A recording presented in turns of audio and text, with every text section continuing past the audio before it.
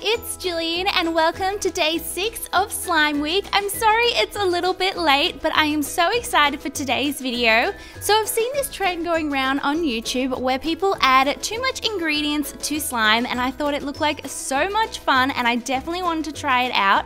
So today I'm going to be taking certain ingredients and adding way more than I should to slime, and we're gonna see what the results are.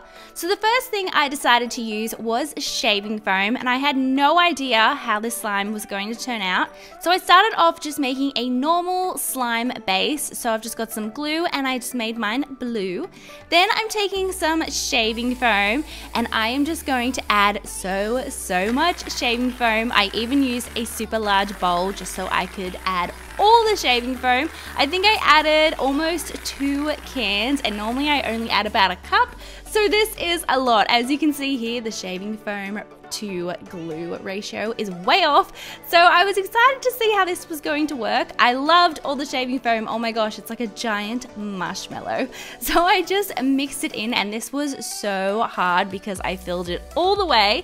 And then I added my activator. Now at first I was like, this is not going to activate. This ratio is all wrong. It's not going to work. At this point I was starting to lose hope. It did not look like it was going to come together and make a slime that just wasn't mixing. So what I decided to do was empty the entire contents of the bowl out onto the table, and this way I could really make sure that the activator was mixing in. And then something magical happened and it started to form slime, and I was so excited. It did take a while to mix in, and I found that it stayed a little bit sticky, and that's because of how much shaving foam I added. But the end result of adding 1.5 cans of shaving foam was this super jiggly, you can see here how jiggly it is, super clicky, fluffy slime. And when I say this is a fluffy slime, it tastes like fluffy slime to a whole new level. It's like a cloud, and I had so much fun with this. Oh my gosh, I'm so glad we started with shaving foam.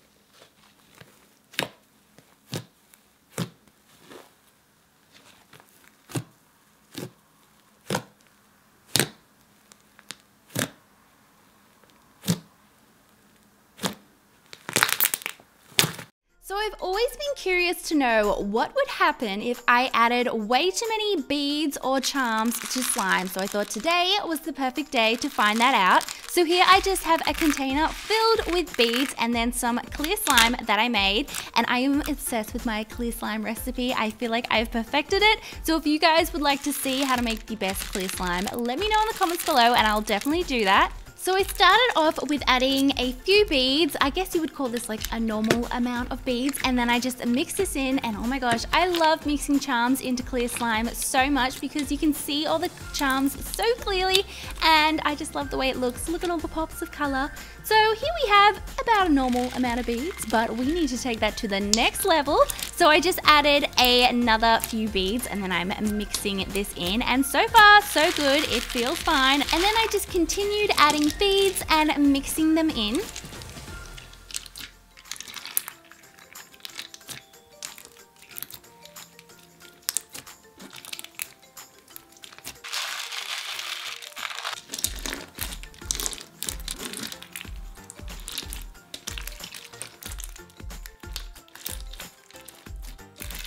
So here I am adding even more beads, and I feel like this is the limit with how many beads I could add. The slime would not hold any more than this. This slime was super hard to poke just because the whole thing is basically beads, but it had great bubble pops and it felt really interesting. It didn't really feel like slime just because the whole thing was mainly beads, but I'm so happy I tried this out.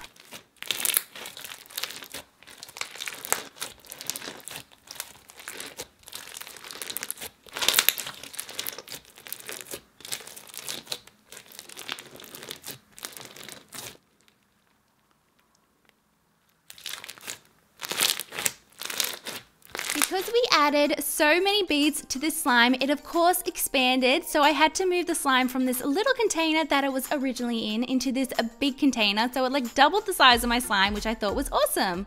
Now we have the ingredient that I was most excited to use. I've been wanting to see what would happen if I added way too much glitter to slime, and now I finally had a reason to. So the first thing we're going to need is of course a lot of glitter, and lucky I love glitter and I had way too much on hand. So here I just have some clear slime, and first I wanted to make it look really pretty. I didn't want to just dump the glitter on, so I made it look super pretty. How cool does this look? It kind of reminds me of a beach ball. As pretty as this looked, I wanted to see what would happen once I started mixing it in, and as you can see you get this super awesome effect in the clear slime from where you press the glitter in, and this part was really satisfying and I had a lot of fun with this.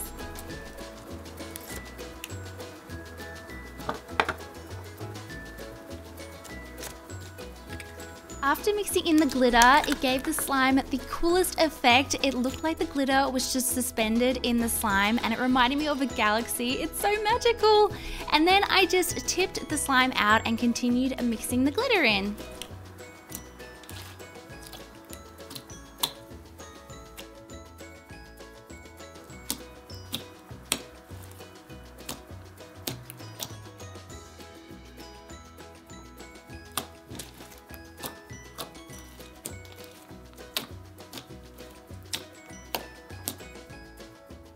So to me, that was about a normal amount of glitter, and we needed to add too much, so I just grabbed a bunch of glitters and started adding them to the slime. And what I found when I started to mix this in is that it made the slime feel really dry, kind of like sand. It was not a nice texture at all, and it took a bit of working in to get all this glitter mixed in, and I feel like it kind of ruined my pretty glitterful slime. I went too far with the glitter. I can't believe I just said that. You guys know how much I love glitter, but in this case I added too much glitter and it made it really textured, as you can see here. It looks kind of grainy.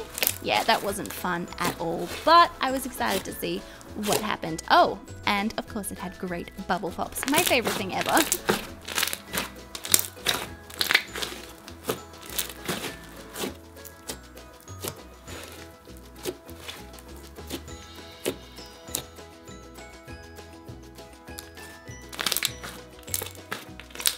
I hope you all enjoyed Slime Week Day 6 and seeing what happens when you add too much ingredients to slime. If you haven't yet seen Slime Week Day 5, I'll make sure to link it on the screen, so don't forget to check it out.